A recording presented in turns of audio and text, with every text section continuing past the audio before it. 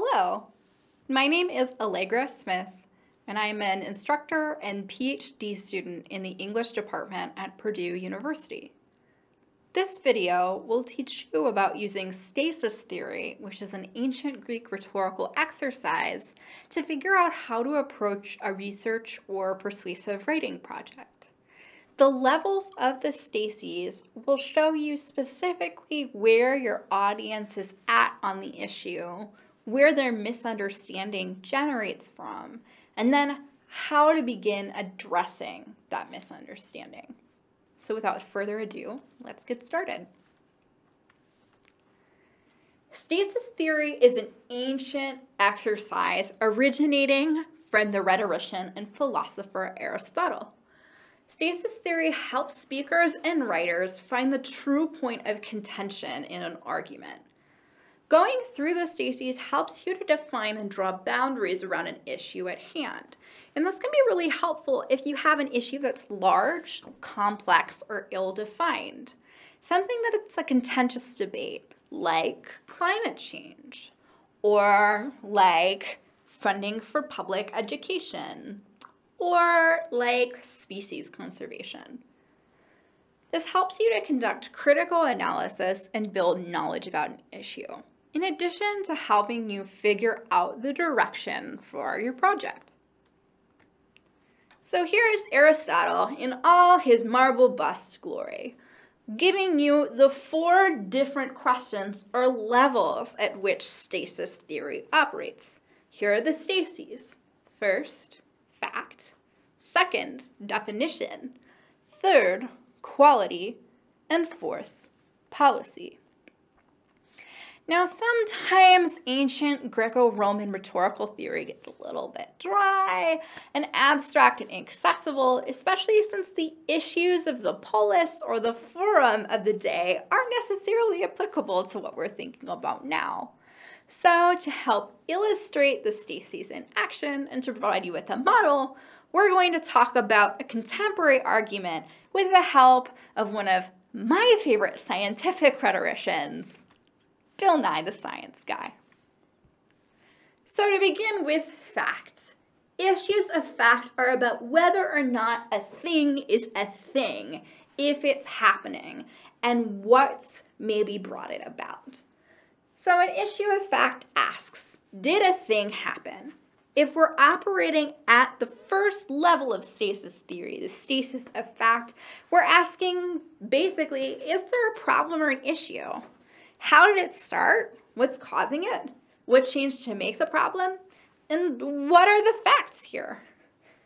So if we're thinking about the issue of climate change, Bill Nye the Science Guy would say, if he was discussing the stasis of fact, that climate change is a thing. It is a problem or an issue. In YouTube videos about climate change, Bill Nye explains that we're experiencing an abrupt increase in the Earth's temperature. And 97% of scientists agree that this is not due to natural fluctuations. This is what's brought about the problem of climate change, and here are the facts here. Next up, the stasis of definition. Definition asks us to define the problem and to set some parameters around it. What kind of a thing is this thing? So some questions that guide the stasis of definition are, what exactly is the issue? What's the nature of the problem? What are the parts and how they're related? And also thinking about who or what is influencing how we define the issue. Subject matter experts, talking heads, scientists, cultural leaders, the media. On the issue of climate change, to offer a definition, Bill Nye says, climate change is caused by human activity. That's the nature of the problem. It's man-made. The burning of fossil fuels is causing global warming. This in turn creates catastrophic environmental consequences, like ocean acidification. So these are just some parts of climate change. And if Bill Nye were to continue offering persuasive speech on the stasis of definition, he would continue giving additional parts of climate change and talking about how they're all caused by human fossil fuel burning activity. As we get more complex in the stases, we get to the third level, which is that of quality. Think of this as asking how severe a thing is. What level of bad or good is it? Where does it exist on the spectrum? How serious is the issue? Thinking about quality, we might also consider whom it might affect. Who are the stakeholders in the issue? Who's negatively impacted by something like a new school funding bill or the loss of an endangered species? What will happen if we don't do anything about the problem? And what are the costs of solving it?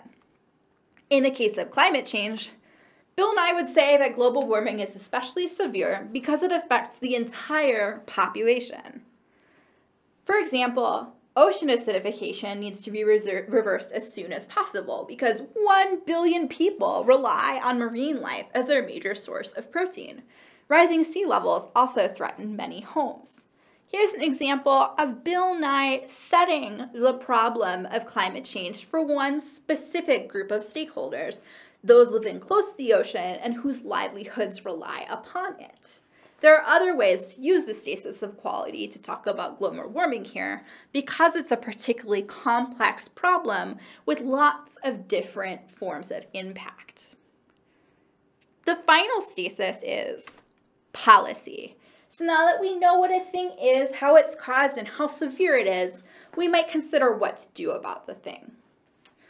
We need to consider if action should be taken, who should be involved in the action, whom does the responsibility fall upon to address a crisis in public education or in healthcare? What should be done about the problem? What needs to happen to solve this?